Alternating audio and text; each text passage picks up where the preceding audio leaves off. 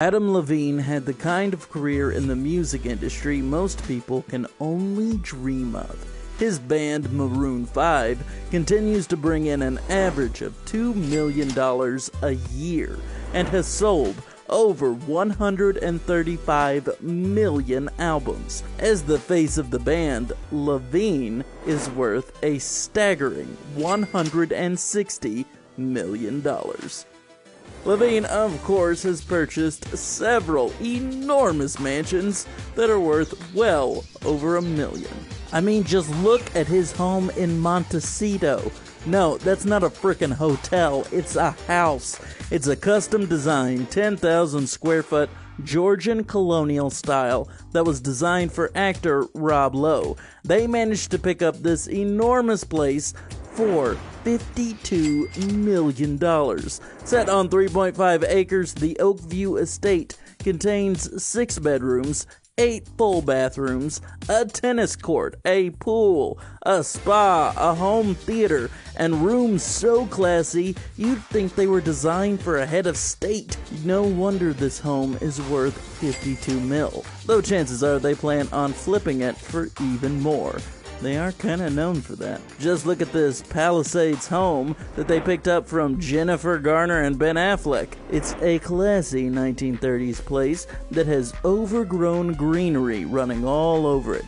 The property has 16,000 square feet across 3 structures on a 3-acre lot. It has 10 bedrooms, 14 bathrooms, a movie theater, an arcade, a gym, and glass walls that offer a beautiful view. They are putting the home on the market for $57.5 million. $25 million more than they originally paid for it. Perhaps his biggest success in the real estate biz is his lavish Beverly Hills house. This is a primo piece of real estate that combines classic with modern masterfully. This is a home that keeps one foot in the past and one solidly placed in the future. The home was put on the market and sold in quick succession. The price was no joke either, pulling in $45 million on a $47.5 million asking price.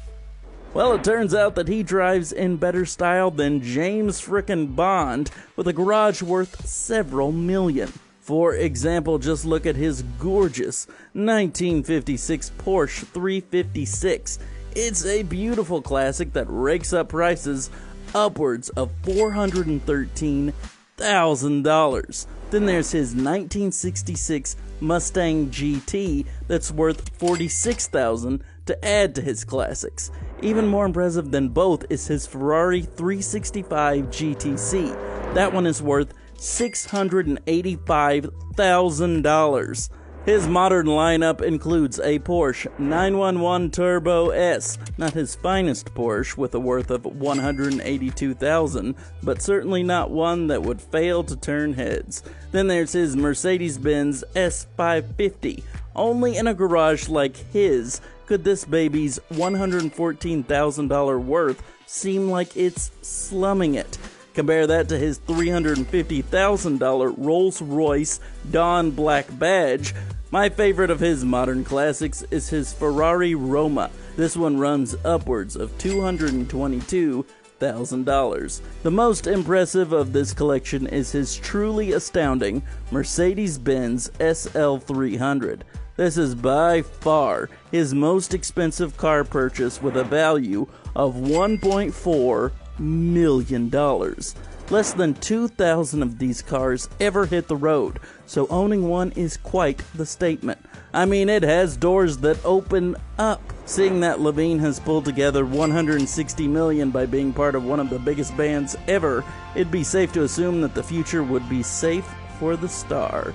By comparison, Jesse Carmichael has been with the band since they went by Karis Flowers, and he has a net worth of only around $4 million. Then there's the incredibly popular show, The Voice, that has earned him $14 million per season. And the show's gone for 16 seasons. Unfortunately, all of this wild success has hit quite the roadblock. Levine was revealed to be sliding into fans' DMs left and right, causing him to lose his TV gig and to cancel concerts. That is just never smart.